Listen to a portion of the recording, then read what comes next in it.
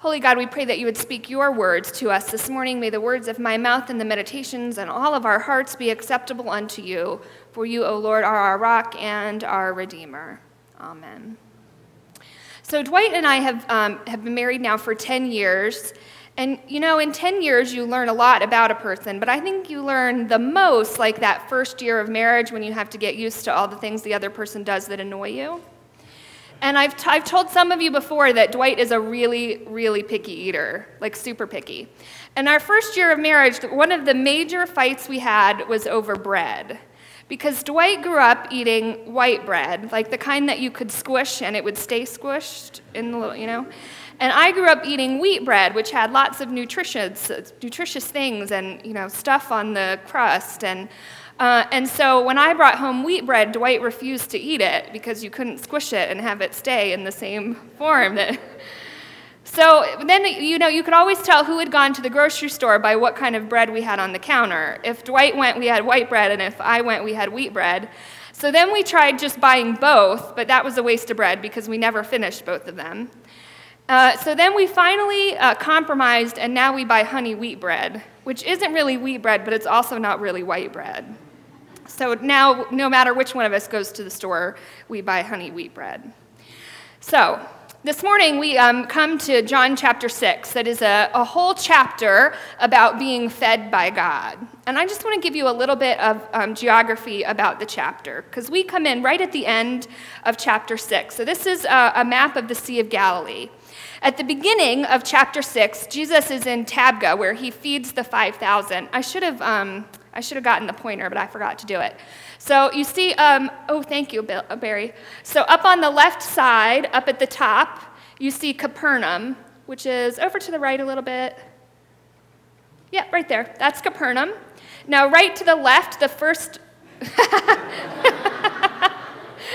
We should have practiced. The first dot to the left of Capernaum is called Tabgha, and that's where Jesus feeds the 5,000. So that's where we start out at the beginning of chapter 6. And then it tells us that the disciples, Jesus left because the crowd was too large, and so he goes up to the mountain to be alone. And while he's gone, the disciples get in a boat, and they go across the water. And while they're maybe 2 or 3 miles out, Jesus comes to them walking on the water, calms the storm because they're all freaked out, and then gets in the boat, and they go on to Capernaum, which is the first little dot where Barry is right now, Capernaum. The next day, Scripture tells us, the people are on the other side of the sea, and they notice just one boat was missing, which means they knew that Jesus hadn't gotten in a boat to go away, but knew the disciples had gone. And they start looking for him. They see that there are boats coming from Tiberias, which is right down here. The first, yeah, right there.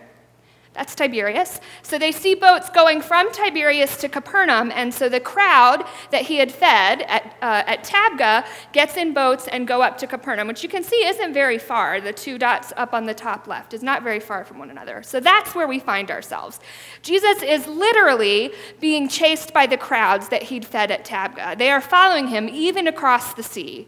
As soon as they realized that he had changed locations, they were after him. So hungry were they for his teaching and healing. So when they finally find him in Capernaum, they come to him and say, "Rabbi, when did you come here?" In his response, Jesus insists that they are looking for him not because of the miracles he has performed, but because you ate your fill of the loaves. I've always wondered what Jesus was saying there. Is he implying that they only want him because he might give them something to meet their immediate needs? Or is he saying that they are coming to him not just because of the miracles he does, just surface acts that indicate something more about who Jesus is, but because they had their deeper needs met? Even in the feeding of the 5,000, they somehow were filled in a way that they wanted to happen again. Jesus tells them then to seek not that which perishes, simple bread, but that which endures, the kind of food that will leave you never hungering again, the kind of water which will quench your thirst always. But the people, the crowds whom he's talking to, don't get it. they still want to see signs. They want the bread from heaven, as their ancestors received manna from heaven when they were lost in the wilderness. So Jesus states things even more clearly for them. He says, I am the bread of life. Whoever comes to me will never be hungry, and whoever believes in me will never be thirsty. Now, I think in some ways, the imagery of bread doesn't connect as much for us today as it did in Jesus' time, because today we have so many food options that bread has become in some ways just an afterthought, right? It's an extra thing to cover our sandwich fillings or something to coat other more interesting foods with, or sometimes it's just an appetizer before the main meal, like when they serve you bread at Outback or Red Lobster, right? It's just an appetizer. Or it's something we give up. We give up bread to give up the carbs to save ourselves a few calories. But in Jesus' day, and for hundreds of years, bread was essential. It was often a meal in itself, all you would eat. So when Jesus compares himself to the bread of life, he's saying that he is essential, that he is our sustenance. He is our daily bread, part of our normal everyday diet, a meal that fills us in and of itself. He isn't a special treat or an occasional snack, or as one pastor writes, he's not finger food for a cocktail party. He's our day in and day out food for survival. But I wonder how often we treat Jesus like the appetizer before the main meal.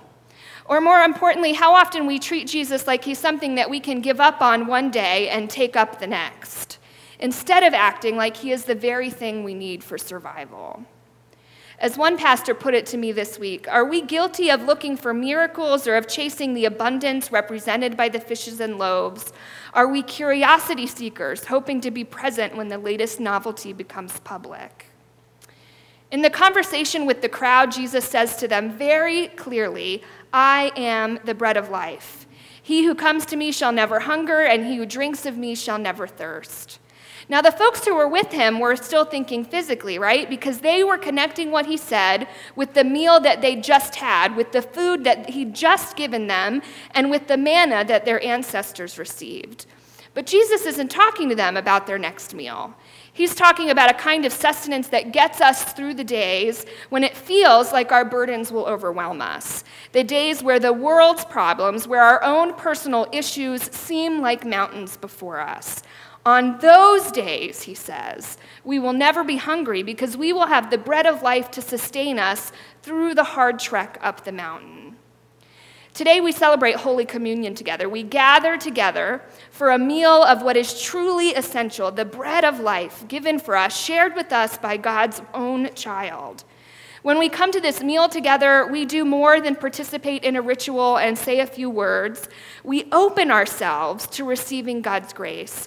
We open ourselves to being linked into that which gives our life its meaning and purpose. It cannot be an afterthought or an appetizer.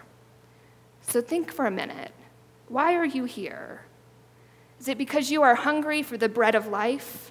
Because you want to drink from the water of life?